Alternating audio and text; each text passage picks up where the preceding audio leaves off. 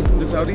Thank you. So you were saying it's not your first time here? No, I've been here 2 times, and I've also been working with the Saudi Chamber of Commerce together with the UK Chamber of Commerce at another amazing event in London. Now, you've just come off stage already, you've had your keynote today. Can you just give the listeners kind of a quick flavor about your message you were trying to get across today? Yeah, so today we were talking about artificial intelligence. My high-level topic is always innovation, but AI is part of innovation these days, of course.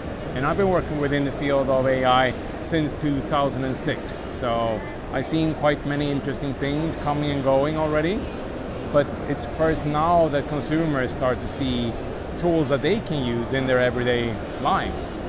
And what we talked about on the stage was obviously many different areas, but we were focusing on how companies can start to adapt, but also make best use of different AI technologies within their space. And how to do this in a safe way. Yeah. Because many companies are slightly worried, and with that, they're not even starting. Where do you stand then on the kind of ethical responsibilities that companies have on the scale? Are you concerned, or what? It is a challenging space for sure. And the greatest challenge that we see is that we don't have a global law that everybody needs to follow. And it's such an amazingly impactful environment that no one is regulating, that no one is controlling, because even the researchers are not really in full control of these different AI technologies. Now, I want to ask, because we're in Saudi here at the Seamless KSA event, and maybe it's a little bit too early to say, but do you see a difference kind of from region to region in the approach and mindset when it comes to AI tools? Obviously, you're coming over from Europe, or in a way, does AI remove that kind of geographical boundaries? What I see is that countries have different maturity level, and Saudi is just like all other countries trying to get an idea of how to make best use of this. But the big difference in Saudi is that they are pushing forward without running with a handbrake on. There's many of the companies that are here today are probably thinking, how can I take those first steps, and how can I start to develop an AI strategy? What would you say to them?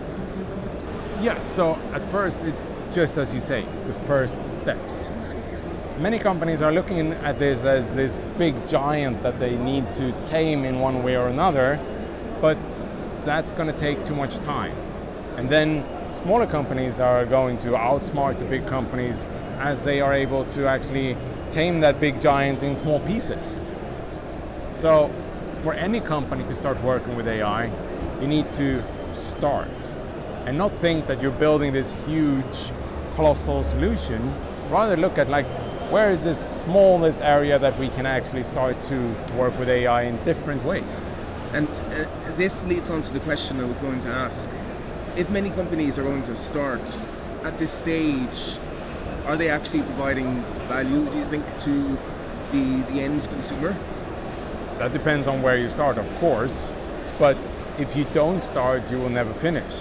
So you have to start somewhere, even if you feel that maybe this is not actually driving the value that we intended, but to pressure test the environment to see how you as a company choose to form your own idea about AI and how you decide that this is where we want to load our personal information, our internal data, and this is where we just want to use an existing language model, and this is where we want to use other AI tools to generate a user interface or ads or video experiences, or to use AI to make customer research by phone and having a conversation with consumers, but to have it totally handed over to an AI. Yeah. Karl, I want to touch on some of the other areas of innovation then.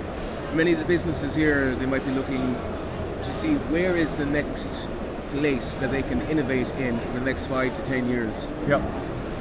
What are some of the key trends, key metrics that they can kind of look out for that will help them to pinpoint areas that they can start to think about innovation in? the trends are that we will see much more of generative AIs. So don't think of it as just polishing the surface of your company, but actually disrupting how your company is operating.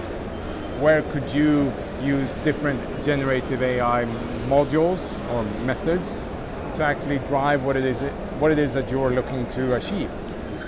One of the areas I'm very interested in, and I'm not sure if this is something that you touch on, but it's creating that innovative culture within a workplace to foster that innovation.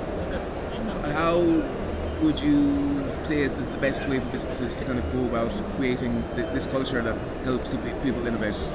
To show trust. Internally, to show that you trust the people working within the company, but also to show that for me to be able to trust you to play around with these innovative technologies, I suggest that you use these sets of data, or you don't share this type of information. And maybe that starts with an internal education about AI and how you as a company want to protect but also enable the company. So many companies, and we have seen some examples of this, have said that the employees are free to use different AI tools without understanding the impact. And that have in a way backfired for some of these companies that all of a sudden see that some of their internal secrets have been accessible in the large language models that have been trained as a result of their employees doing conversation about secrets. Do you think this is, in a way, the price you have to pay, almost, by accepting that mistakes will happen? If you're looking at being innovative, mistakes will happen. But it's a learning curve. So plan for this in the best possible way and make sure that people understand more before they get started. And don't try to regulate it, because you can't really regulate innovation internally. Instead, try to support it by giving them a better understanding. Karl, you're going to be speaking at Seamless Europe in Berlin in October. Can you outline some of the differences you see in the e-commerce retail landscape between here in the Middle East and what you're experiencing back in Europe? Yeah, so the big difference is that Saudi is a new market for all this technology and innovation. It's a market that have a tremendous appetite to make a difference and make a global change. While the European market have been around and operating in a way more or less like one of these really old big companies that are slowly changing, slowly adapting. And as Saudi don't have any of that legacy, they don't need to slowly adapt. They can just quickly implement. So I guess the key message is expect big change here and quick. Yes, in the next exactly. However many years. And we see it already. Yeah. I mean, the move that Saudi is doing is amazing. People in Europe have not started to understand what's actually going on here. But as I've been here now a couple of times, I see it's not just amazing mega projects on papers.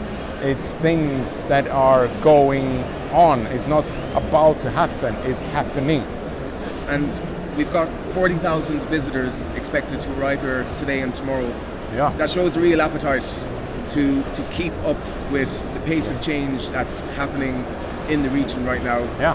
What are some of the big challenges that you think they will face in keeping up with that? Any company, any organization, any country that are growing too fast will have some challenges. But if you plan for that in the process and you accept that there will be things that are not going exactly as we intended, I keep on saying failing forward. Whenever you get into this situation where other people might say that you failed, I would say that you have learned. If you did not dare to do those moves, you would have gone nowhere. Thank you so much. All right.